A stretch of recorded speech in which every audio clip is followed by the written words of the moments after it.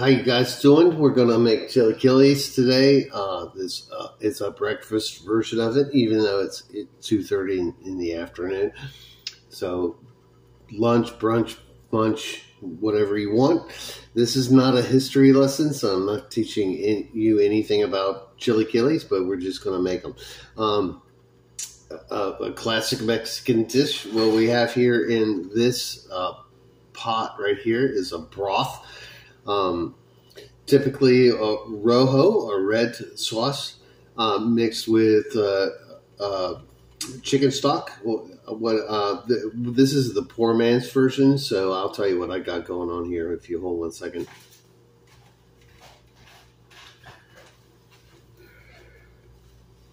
Old El Paso enchilada sauce. Some kind of cheap chicken broth. And really, that's it. It's pretty much a half and half mix. It works for me. What you need is it really brothy. So we're going to steep our chips in it here soon. I do add a little bit of oregano. It's not Mexican oregano. It's dollar store oregano, which is the best kind of oregano. But anyway, so we have our broth going on here.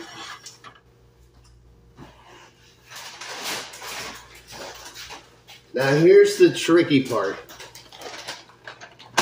So we're going to add corn chips, but you don't really know how much you need to add until you actually do it. So I had this bag left over from last night's chilaquiles, which was like a trial run.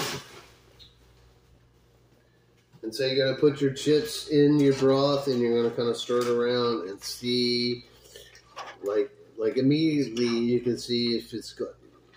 Well, if you've ever cooked before, you're gonna see if you need more or less. And so I'm stirring this around, and I can immediately see we're going to need just a little bit more chips. This is just you cooking. So another handful, just a little wee handful here. You want to coat all your chips, like submerge them in the broth. And we're going to turn the heat off. I think that's good. I'm not sure. I'm not 100% sure, but you never are 100% sure about anything, are you? Is anyone 100% sure about anything?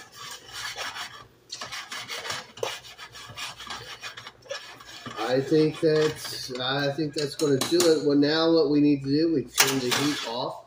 We remove it from the heat, and now we need to let it steep. I like to get my kitchen timer out and just put it on the top.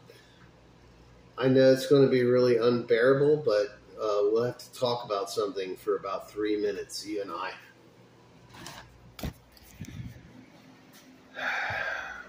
So how are you doing? I admit that I'm probably not doing as well as I have in other times. I know it's August.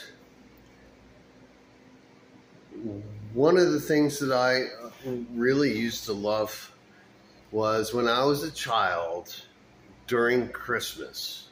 We'd have a Christmas tree, and it would be strung up with all the lights, all the ornaments, and the ornaments stretched back throughout generations. Like there's, Grandpappy's like Gold Star, and this is your Aunt Lucille's picture here in a little gilded golden frame.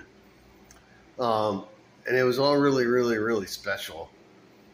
But the most special part was that I would crawl under the tree as a young wee lad and look up through the branches, through history, through time and space, and see the twinkling lights and feel the presence of the moment,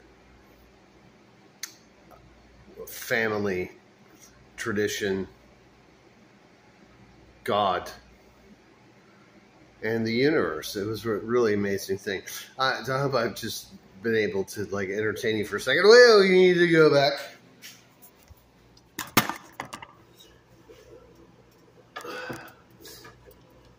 Time's up.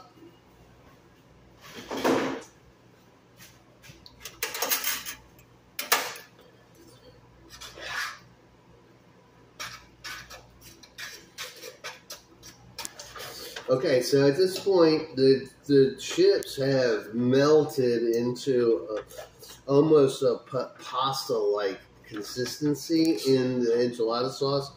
This one's a little saucy. You can go as dry or as wet as you want, but this is ready to serve. We're gonna put it on a plate, and then we're gonna serve it up.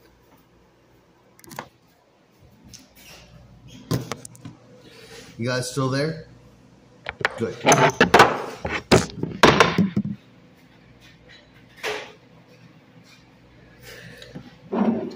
Can you see this? All right, good. So this is our chilaquiles. This is a perfect one size man portion.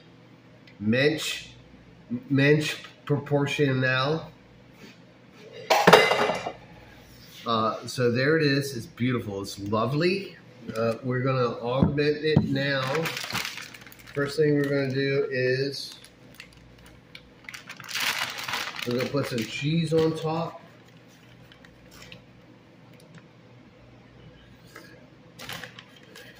I might add more later. We're also going to... they call it crema. It's just sour cream. There's no mystery about this, right? So a big dollop of sour cream. Always lick your spoons, yo.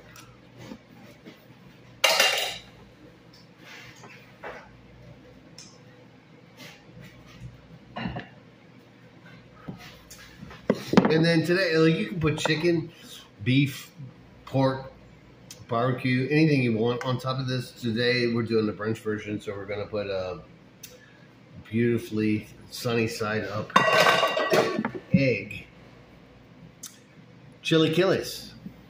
Love you guys. Bye.